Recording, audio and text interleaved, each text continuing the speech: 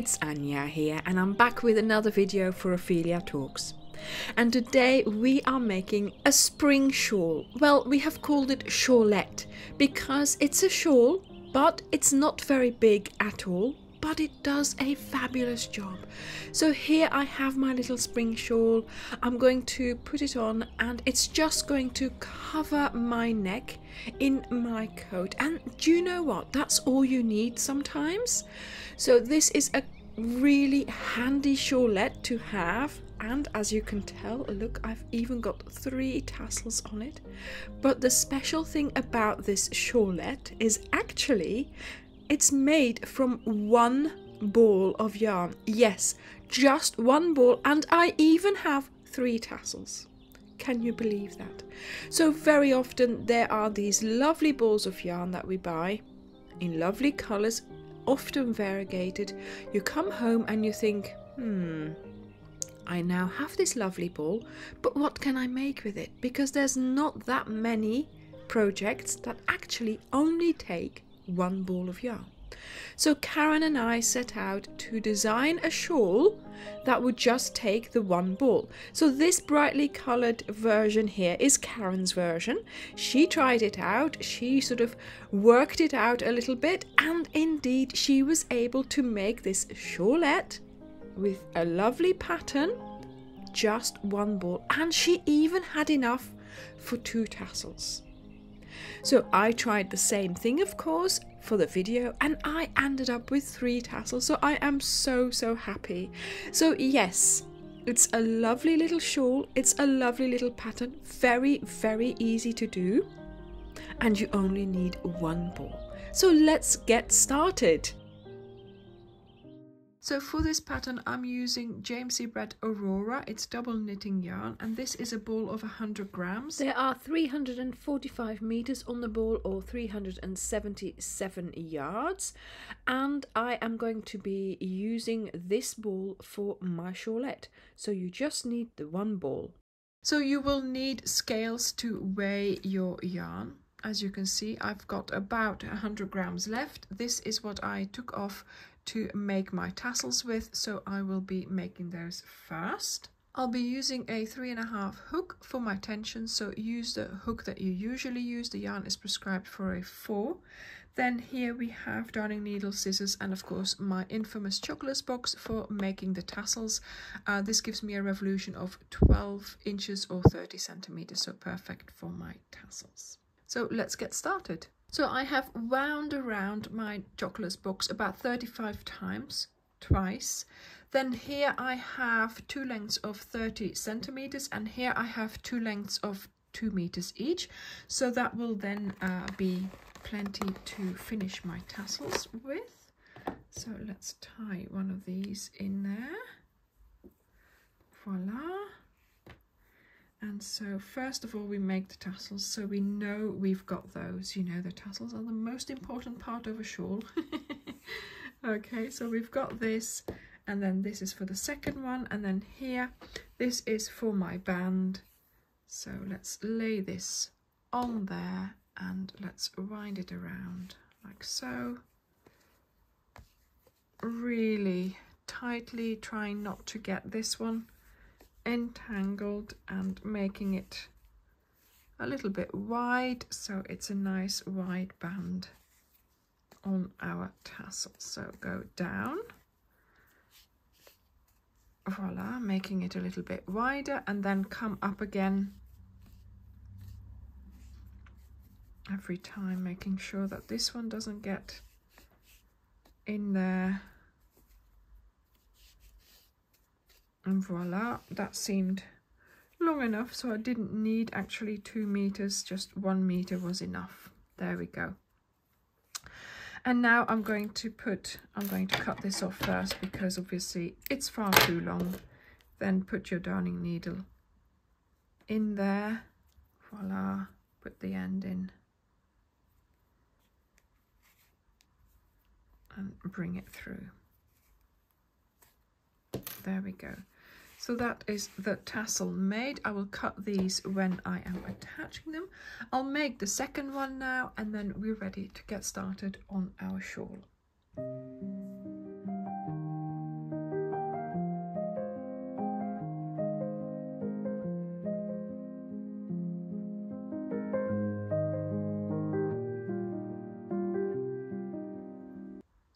So let's get started. We're going to make a slip knot. Insert your hook, close up the loop, and we're going to make a chain of 4. So 1, 2, 3 and 4.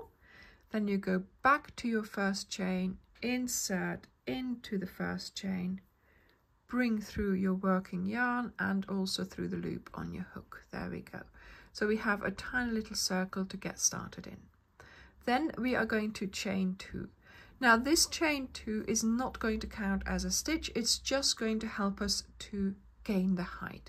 So we're going to be disregarding the chain 2 throughout the project. Now we're going to do 3 double crochets into the circle. So yarn over, into the circle, pull up a loop, yarn over, pull through 2, yarn over, pull through 2.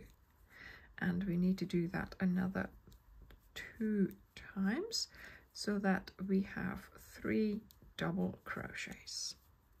And these are the 3 V's of our 3 double crochets.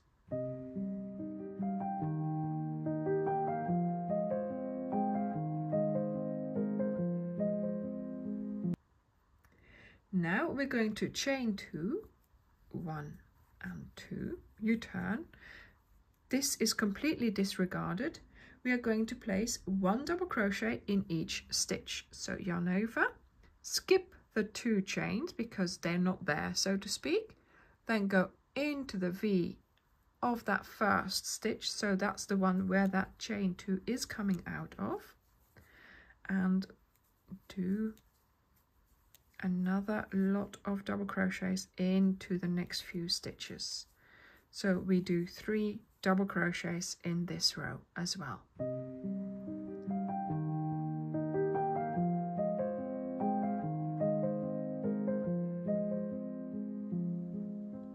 Now we are going to get started with increasing.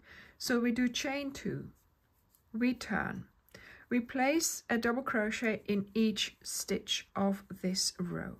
So also, of course, in that very first stitch where that chain 2 is coming out of. So we are going to do 3 double crochets, just like that. But then into the last stitch where we have done our 3rd double crochet, we're going to add a double crochet. There we go, because we're going to have to start increasing. Now, where you have done this increase, just place your stitch marker, just to make sure that you know on which side you will be placing your increases. Okay. So now we're going to chain 2, 1, 2, you disregard, you turn, and you're going to place 1 double crochet in each stitch. Because of course we now have an extra stitch, so we are now doing 4 double crochets. Voila! See? So now for row 6, we're going to start with a chain 2, you turn, and you're going to get started with doing double crochets in each stitch. But as you get to that side where we have put the stitch marker, look, you know that in here you're going to have to do an extra stitch. Voila.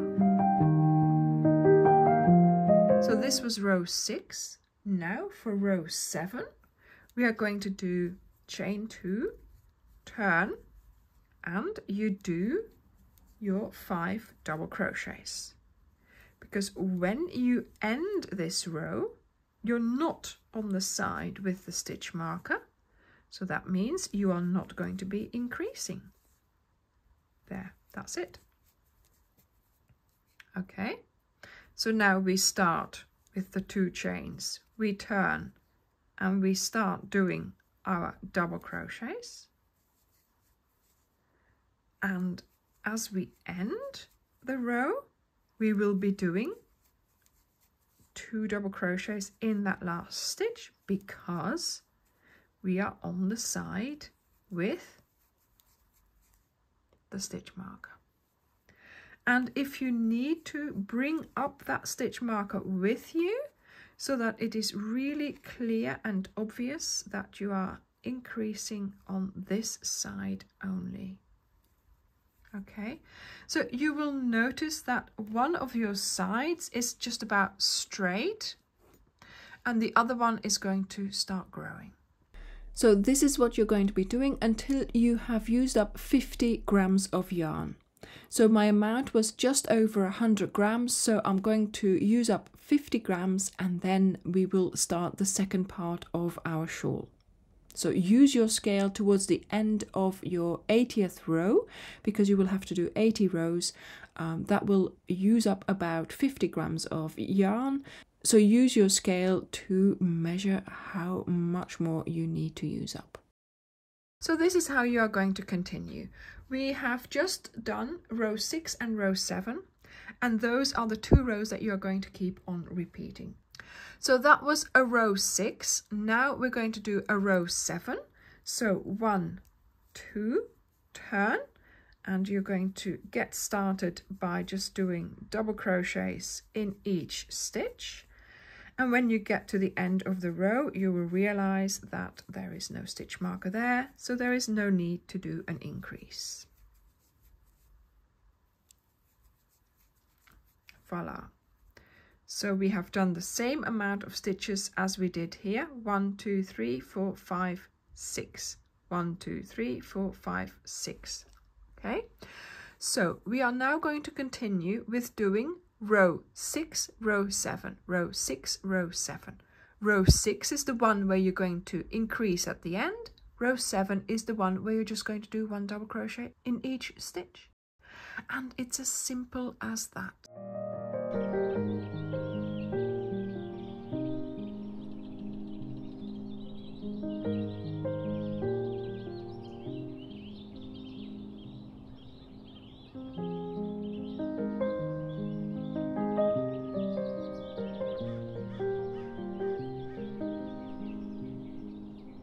So I think I have made it to the midpoint of my shawl. I have just done row 80. I now have 40 stitches here. Did my last increase where the stitch marker is, and I am now on the opposite side of it. This weighs about 55 grams. This weighs about 55 grams because my ball was more than 100 grams. So I have been using my scales all the time to make sure, certainly towards the end, to make sure, you know, that I was stopping in time. I also used my stitch marker to help me count my rows, so I just went along, then I started counting, and then I kept remembering where my stitch marker was. So at one point it was at row 70, and then I knew I had to do another 10 rows. So that was quite handy to use a stitch marker in that way. Now for the second part of the shawl, we're going to do exactly the same. So we're going to use the stitch marker to indicate where we have to do something special, but this time we are no longer increasing, we are going to be decreasing. So make sure that you are on the opposite side of where your stitch marker is. So you've just started here, back again. Now we're going to get started with a row as what we have been used to. So we chain 2, we turn, and we start doing a double crochet in each stitch all the way to the end. So I've made it all the way to the end, apart from the last 2 stitches. This chain 2 doesn't count, we don't take it into account, so we just disregard this. These are the last 2 stitches of our row, and now of course we are decreasing. So what we are doing is doing 2 double crochets together in this stitch. So you start 2 double crochets, so 1 double crochet in here, 1 double crochet in here, but you don't finish them, then you finish them together. And so this is the midpoint of our shawl. We are now going to be going in, and our rows are going to get shorter. So chain 2, turn, 1 double crochet in the next stitch, And this of course is just a row where we do the same number of stitches as we have just created. So this is row 82, where we just do the same amount of stitches as we have created in 81, and then the next row will be 81, and 81 is a row where we are doing decreases at the end. So once again, it will be quite easy for you to remember. You've got the stitch marker there. Each time you get there, you're going to decrease. You take 2 double crochets together at the end of the row. And yes, so now of course towards the end of this shawl, hopefully we've done everything we can to make sure that you are going to get to the end and be able to finish those last few rows and not run out of yarn. So I'm going to keep going the way I have shown you just now, doing a repeat of rows 81 with the 2 double crochets at the end taken together, and then a row of 82, just, you know, confirming all those stitches. So I will see you now when, yeah, my rows are really short and I might have a tiny bit of yarn left over. So we will see how it goes.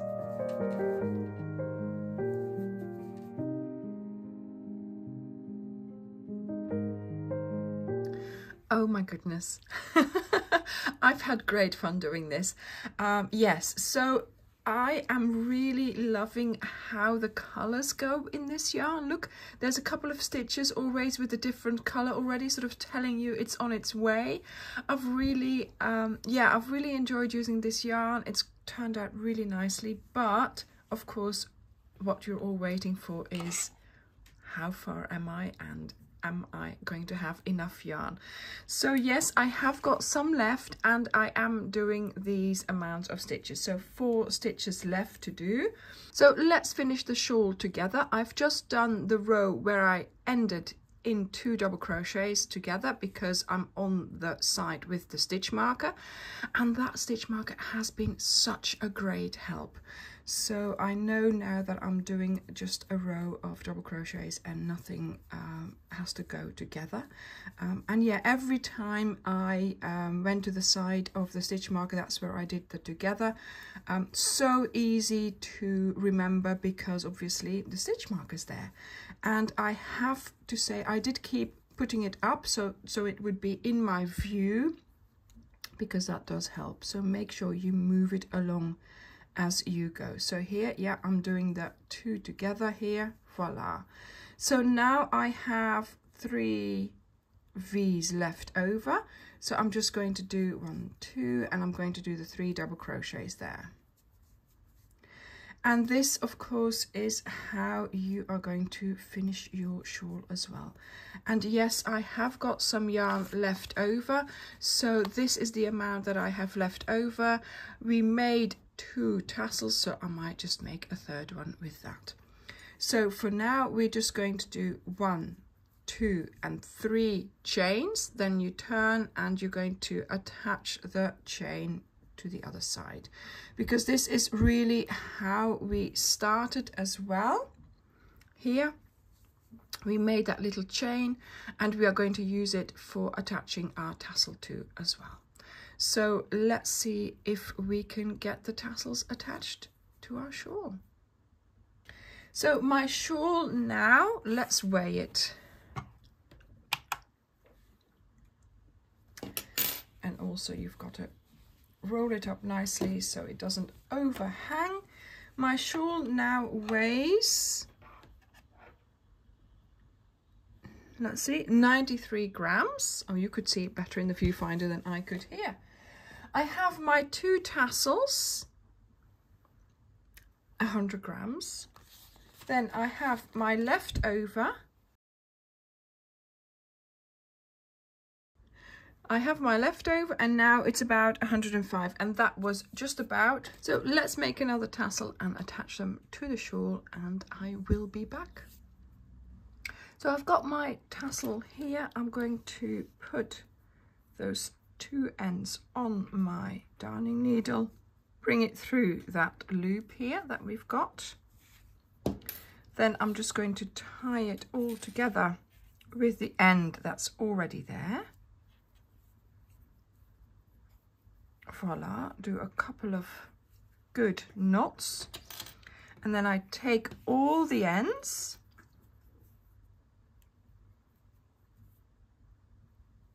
put them on the needle and push them through the band of the tassel, and make sure you pull it out well and you don't deform the tassel at the top. There we go. Voila.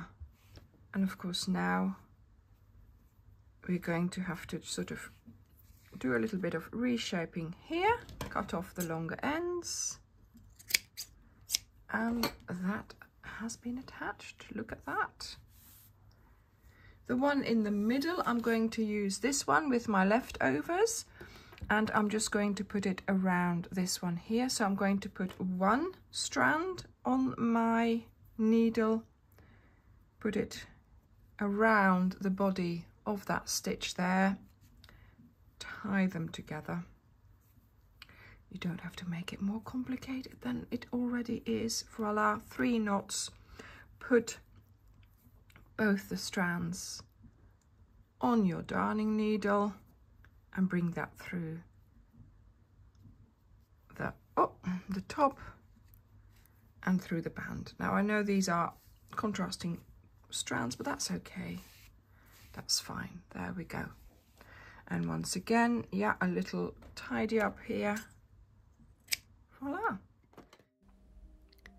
So I hope you will enjoy making this shawlette. Karen and I had great fun coming up with this, and just to tell you as well that we do sell this yarn on our website, so do go and have a look. Now the shawl, the length of it is 1 meter 80 centimeters or 70 inches, and in the middle the widest part is just about 28 centimeters or 11 inches. So it's just big enough to wear to keep your neck warm, but also just to wear as a stylish accessory during your work day, or just as an extra bit for you to wear. So we hope you will enjoy making this. Thank you very much for watching this video, and I will see you in the next one. Bye!